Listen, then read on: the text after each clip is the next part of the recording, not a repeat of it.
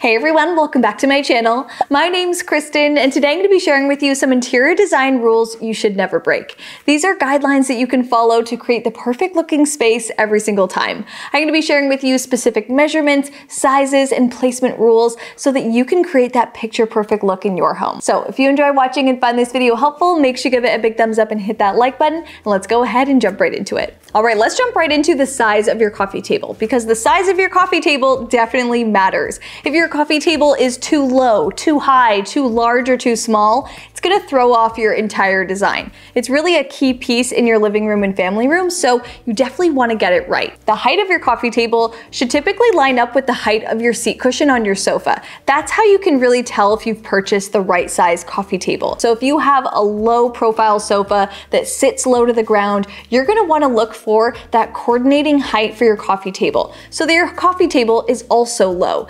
Once you match up these measurements, your space is going to look balanced and perfect no matter what coffee table you choose. Another important measurement to consider is the length of your coffee table. You definitely want it to coordinate well with your sofa size. So typically you're looking for a coffee table that's 3/5 the size of your sofa. You want it to be just a little bit smaller than your sofa so that it lines up nicely in front of it. It can really be flanked by a larger sofa, and it adds that balance into your space. As soon as your coffee table is too small and about half the size of your sofa, it all starts to look off. If you have a coffee table that's currently too small for your space, you can always double up on your coffee table to extend the look of it by just placing two of the same coffee tables side by side. This will give you that long lengthened look. If you have a round coffee table that's too small for your sofa, make sure you bring in multiple round end tables to create a layered nested look. This is going to build upon your existing coffee table, make it look a lot larger, and add a really interesting element to your space. So there's always really fun fixes that you can do for coffee tables that are too small. But if you're on the hunt for a new coffee table, make sure that you're considering the height and the length of that piece so that you can find the right one for your space. Now, when it comes to decorating with an accent color, make sure that you're decorating with more than one shade of that color. Don't just decorate with one color in the same shade across your entire home, because that's gonna feel a little bit primary. You can build upon that and add variation to your existing color palette by bringing in deeper tones, adding in some light shades, so that you can really come up with a complex designer look. This is gonna add layers to your home and make it feel a little bit more interesting, and definitely add some depth and detail. You can implement this with paint colors, tile colors, pillows, curtains, rugs, furniture. You can definitely add some variation in multiple ways. Now, the key to hanging wall art is making sure that it's hung at the correct height. It's definitely not a guessing game when it comes to wall art. If you hang your wall art too high, it looks very separated from the rest of your space and definitely throws the entire room off. And if it's hung too low, that would be very odd as well. So try to make sure that the middle point of your wall art piece is 57 to 60 inches off of the floor. This is going to be that perfect eyeline level that feels comfortable, that feels integrated with your furniture, and it really hits that midpoint of the wall well. This is based off of human dimensions, so it's really all about that eyeline comfort level so that you can see your space as a whole and your art is included in that. This is easy to do when you're hanging one art piece, but if you're hanging multiple pieces in a gallery wall or grouping, make sure that that midpoint to your grouping is that 57 to 60 inches off of the floor. Then you can build around that and build down and above to fill in that space. Now let's talk paint. There should always be some kind of contrasting element between your walls and your trim. And your trim is your baseboards, your doors, and your window trim.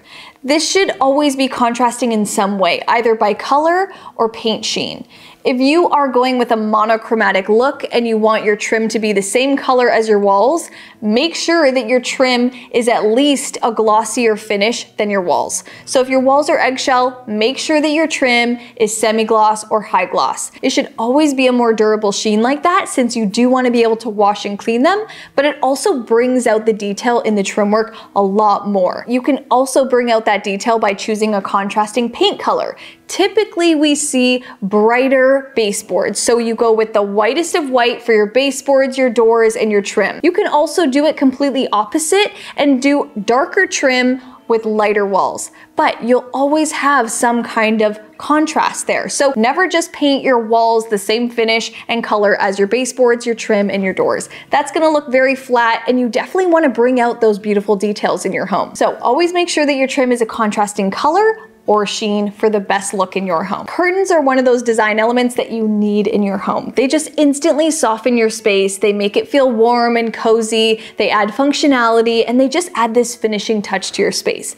But if you want to make your home look as large, grand, and finished as possible, you have to make sure that you get that curtain rod hung at the right height. The main rule to remember is hang that curtain rod at least 4 to 6 inches above your window frame. Don't line up your curtain rod with your window frame, because that's going to shrink the size of your window and shrink the size of your room. Really lengthen your space by bringing that rod up. This is the minimum spacing from your window frame that you should have. You should absolutely add more if you can, and really bring that curtain rod all the way up to the ceiling. That will frame your windows nicely, really open up your room, and make it feel larger than it really is. Now, another measurement detail to always remember is the correct height for your end tables and nightstands. These are two accent pieces that really have to work off of your main piece. So your end tables in your living room should coordinate well with your sofa and your accent chairs.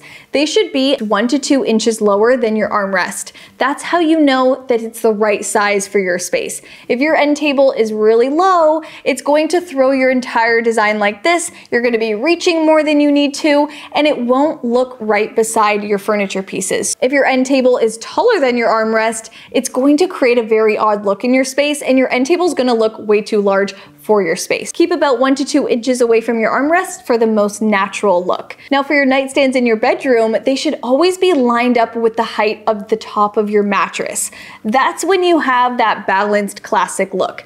If they go any lower than that, again, it feels very off. They'll feel way too small for the bed. And if they go taller than that, it doesn't create a nice reaching height and definitely throws off the design as well. The size of your nightstands definitely makes a huge impact to the entire look of your design, so it's also very important to make sure that you get the width measurements right. If you have a double bed, make sure that you're getting a nightstand that's between 17 and 20 inches wide. If you go any smaller than that, it's gonna look a little small and dinky in your space. If you have a queen size bed, make sure that you're getting a nightstand that's between 21 and 30 inches wide. And if you have a king size bed, make sure that you're getting a larger nightstand that's 31 inches or more. This is going to create a balanced look in your space, fill out your entire wall, and create the perfect base for your bedroom design. Another design element that I think every bedroom needs is a good rug.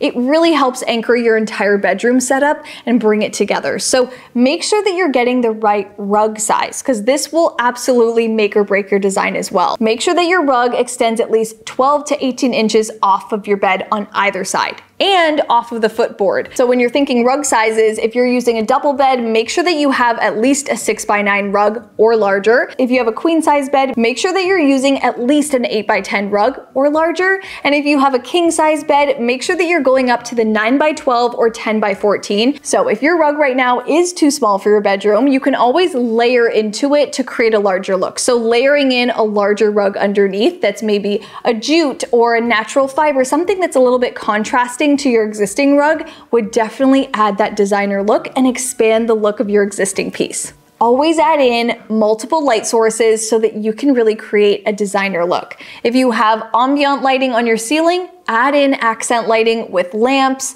with sconces, anything that's really gonna soften the look of your home. You can also add in task lighting like reading lamps and focused lights for your desk to really create a functional space as well. If you currently just have ambient lighting in your home, all of your ceiling lights, make sure that you add that second element of accent lighting. These could be table lamps, floor lamps, wall sconces. These are gonna really soften the look of your home and make them feel cozy, welcoming, and warm. You can then add your third lighting element, which is task lighting. This is going to be that focused light that really helps you perform tasks. So that could be a reading light, that could be lighting underneath your countertops, that could be your piano light, your desk light. These are all functional pieces that aren't there for the total ambiance, but they're definitely there to create more functionality in your space. So as a whole, all three elements will create a very complete lighting design. All right, so that's it for today's video. I hope you guys enjoyed watching. You can save this video for future use as your interior design cheat sheet that you can look back on when you're designing, planning, or picking any furniture for your space.